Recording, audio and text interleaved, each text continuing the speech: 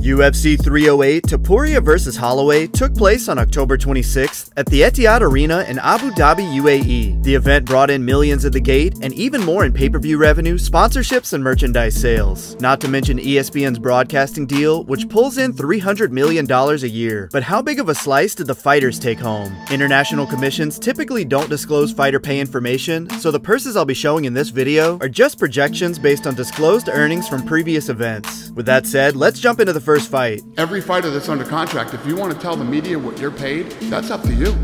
Aslan, in just his second fight off the Contender Series, closed out the prelims with a bang as he pummeled Raffael Cerqueira in the first round. Trapping his opponent against the cage, Aslan unloaded punches to the face and body and finished the fight via TKO in just 51 seconds. Cerqueira, on his first fight with the promotion, made $10,000 to show and $4,000 in Venom sponsorship, also known as Fight Week incentive, for a total of $14,000.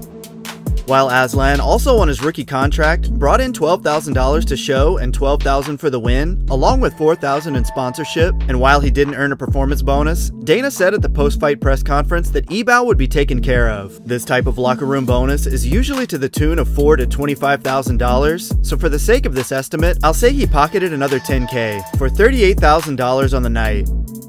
And now, kicking off the main card, Armen Petrosyan brought pressure immediately against Shara Magomedov and had him hurt in the opening minute, but Shara settled in, landing his own shots and ultimately winning the round. The second played out on the feet as well, and in the waning seconds, Magomedov landed a first-of-its-kind double-spinning back fist that floored Petrosyan and resulted in a TKO victory.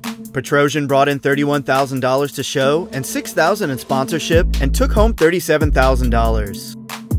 While Shara bullet Magomedov for the first fight on his newly inked contract made $42,000 to show and another $42,000 for the win, $4,500 in sponsorship pay, along with a performance of the night bonus, for a total of $138,500.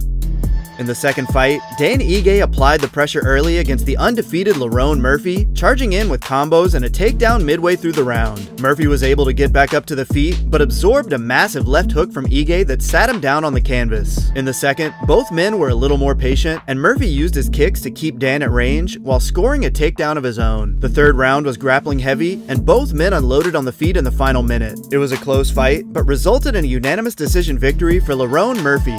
Ige, fresh off his last second replacement fight at UFC 303, said that he was paid both his show and win money for that event, despite losing, and made 2 or 3 times his normal pay. So while he likely went back to his normal rate for this fight, he also signed a new contract as part of the deal, giving him around $115,000 to show, as well as $16,000 in sponsorship pay, for $131,000 on the night. While Murphy preserved his undefeated record and earned $48,000 to show and another $48,000 for the win, $6,000 in Venom sponsorship, and a total of $102,000. The third fight started with a kick-heavy attack from Aleksandar Rakić, who took on fellow light heavyweight Magomed Ankalaev. Body shots from Ankalaev opened up the rest of his striking game as his punches found the mark in the second and third rounds. It was a very competitive fight, but Ankalaev's pressure and control put him ahead on the scorecards for a unanimous decision win. Rakić earned $92,000 to show and $6,000 in sponsorship pay for a total of $98,000. And the winner, Magomed Ankalaev, made $102,000 to show and another $102,000 for the win, $11,000 in sponsorship, and a total of $215,000. The co-main event played out in less than 1 round as Khamzat Chimaev dominated the former middleweight champion Robert Whittaker with his smothering wrestling. It ended in devastating fashion as Chimaev squeezed a choke over Whittaker's face, more or less caving in his teeth in the process. I won't show the photo, but it was pretty brutal to witness. Khamzat would go on to take the submission win. We have a decent idea what Whittaker took home based on his disclosed pay from UFC 298. So for this fight, he likely earned $300,000 guaranteed, along with $21,000 in sponsorship, bringing his total to $321,000 on the night.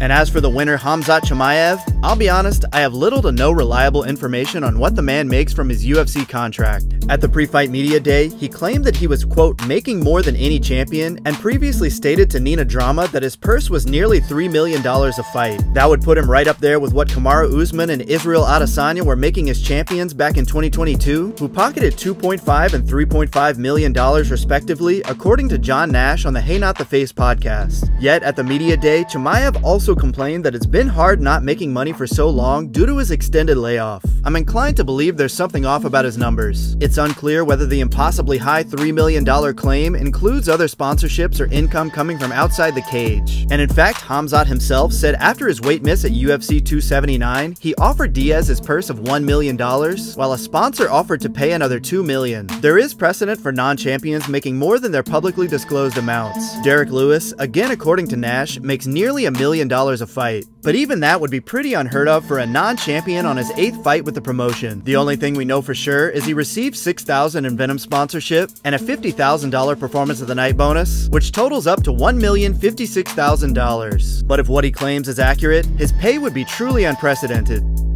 Only 7% of the people watching this video are subscribers, so if you're enjoying the content and want to keep up with all the latest videos, take a moment to hit that like button and subscribe to the channel if you're not already. And finally, the main event of the evening, former featherweight champion Max Holloway attempted to regain his title from the undefeated Ilia Topuria. Max held his own in the boxing exchanges in the first 2 rounds, even taking the first on one judge's scorecard. But ultimately, El Matador held true to his promise and became the first man to knock Holloway out with a vicious left hook in the 3rd round, defending his belt and padding his resume with another featherweight all-time great. While Holloway's contract likely carries a lower guaranteed rate than when he held the belt, he is a former champion and a star in his own right. I'd still estimate a base of around $1 million. He also earned $32,000 in sponsorship pay, and while he's not the current champ, so pay-per-view points are not guaranteed, as the BMF title holder and a fighter that certainly moves the needle, I find it hard to believe that they deny him the additional revenue, which at the standard rate outlined in multiple publicly released UFC documents, comes out to another $400,000, totaling $1,432,000 on the night. And as for the still undisputed UFC featherweight champion, Ilia the Matador Topuria, since it's only his first defense, I'll estimate $1.5 million guaranteed, although $2 million wouldn't surprise me. He also made the champion's rate of $42,000 in Venom sponsorship, along with his $50,000 bonus and his $400,000 cut of the pay-per-view, taking his total to just under $2 million. That's all for this episode. Any corrections to the numbers I've shown will be listed in a pinned comment below. As always, thanks for watching. See you next week for UFC Fight Night Moreno vs. Albazi. Bro, like you have a your family has money. Your family is rich, right? Like, because you built a $2 million gym in your house. You just won the belt.